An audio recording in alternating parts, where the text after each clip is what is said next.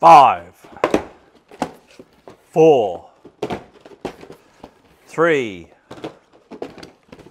2, 1. Thunderbirds are go to Metro Hobbies.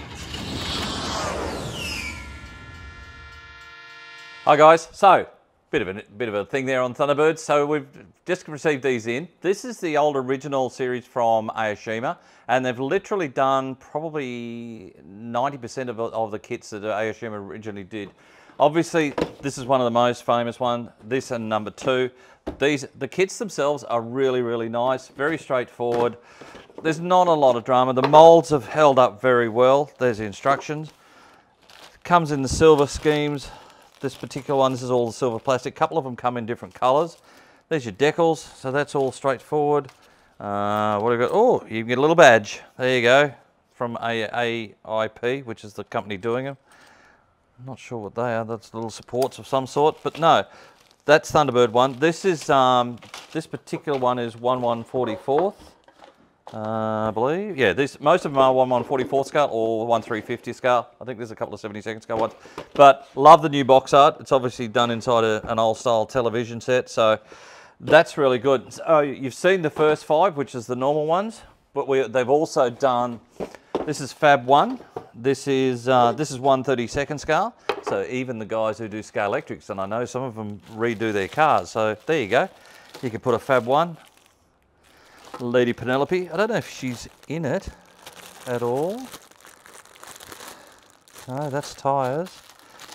No, it doesn't look like we get Lady Penelope. So you just get the car, so that's pretty cool. This is the Thunderbird launch bay. This is 1/350 scale, so this is this is all the launch bay system, all the plates, all that sort of stuff. So that's pretty good. Then you get a little Thunderbird one in there as well. So that's pretty cool. That's all 350 scale. We've got the Mole, which is probably one of the most famous of all the series of the episodes.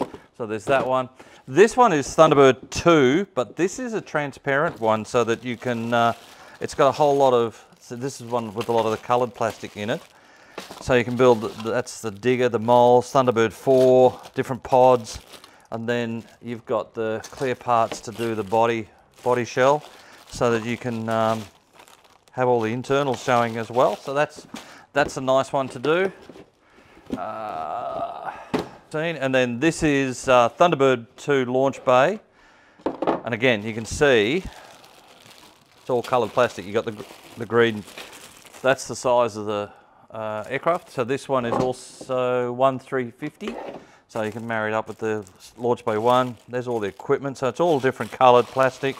The kits themselves were very good. These are really clean. So you'd expect after all this many years there might be a little bit of flash around the place, but there's not. It's extremely clean. They've done a really good job. The guys that have taken over have done a really good job in making sure the molds are up to date, nice and clean. So yeah, look, this is really nice stuff. So everybody's into Thunderbirds. We all know it's out there. This is the old-time Thunderbirds, not the new current series that's running around. So if you're looking for the classic Thunderbird stuff, it's in stock. Come and see us, both stores. Have a great day. See you later.